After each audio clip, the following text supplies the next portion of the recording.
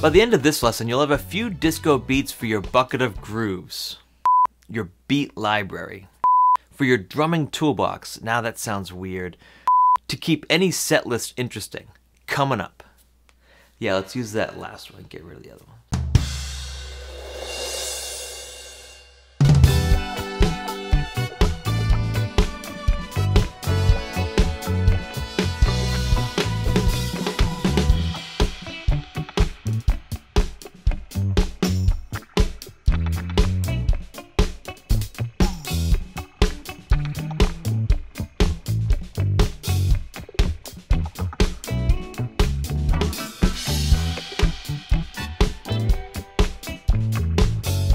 Hi, my name is Kevin Zahner and welcome to Rhythm Notes, a channel with a lot of videos about conga drumming, drum set, and other popular percussion. And if you want free lesson PDFs, subscribe to my newsletter, Rhythm Insider, at rhythminsider.com. You'll get a free gift when you confirm your subscription. I recently made a video about conga patterns for disco beats.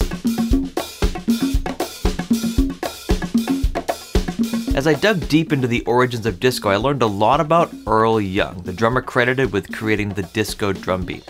You know, a lot of drummers become great at their instrument, but very few author a dance beat that changes music forever like Earl did. The disco drum beat has a few key parts. The first one is the 4-on-the-floor kick drum pattern. This means you're playing a kick drum on each of the 4 downbeats in a measure.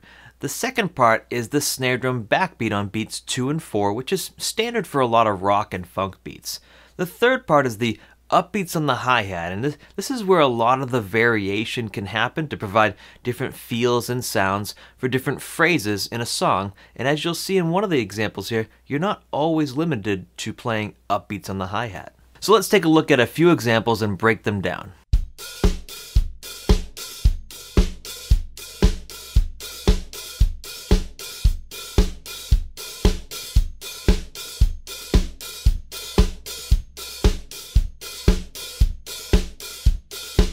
The upbeats in this example are slurps, and in terms of hi-hat technique, I play the slurp with the shoulder of the stick on the edge of the cymbal.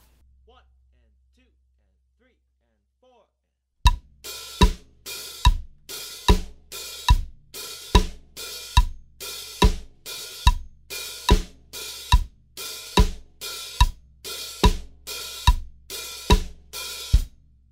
If you're getting value out of this video, hit that like button and please share it with someone who you think will also get value out of it.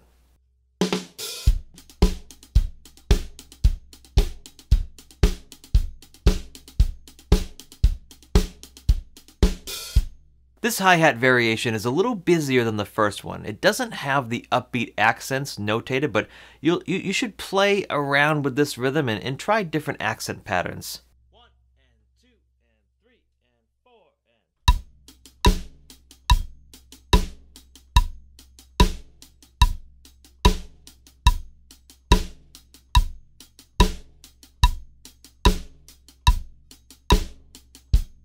If you want more information on drum set styles, search Google for Rhythm Notes and drum set styles, as well as anything else drumming related you might be interested in. The next example combines the cymbal variation concepts from the first 2 examples.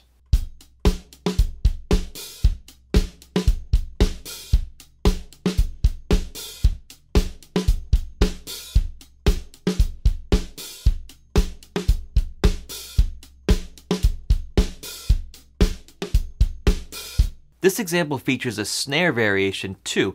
It falls on the last 16th of beat 2 and really adds a funky skip in the middle of the pattern. 1 and 2 and 3 and 4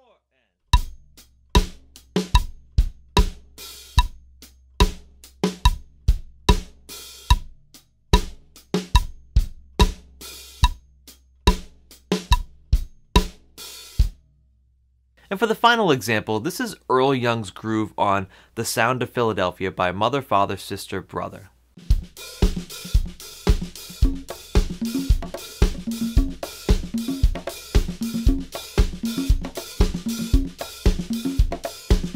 This is the beat that I used to make the other examples, which are just individual concepts from this pattern. And one of the things that really brings clarity to this beat is the snare drum accent as a rim shot. So that means the 16th note that immediately follows is an unaccented stroke, and it's played only with the tip of the stick on the head of the drum.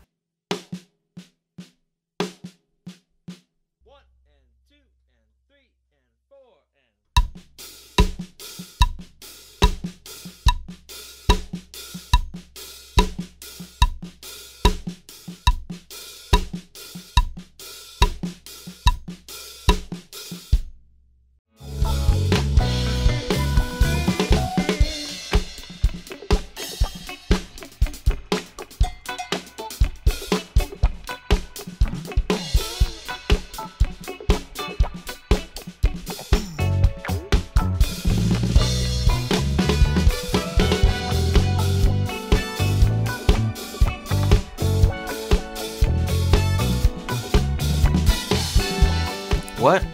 Huh? I look like Zach Galifianakis? Come on. That's crazy. Probably true. In this episode of Rhythm Notes Between Two Ferns edition. If you like this video and you want to watch more, check out this one suggested to you by our YouTube, and check out this one suggested to you by Rhythm Notes. Please subscribe so we can help you level up your drumming today, and we'll see you in the next video. Bye.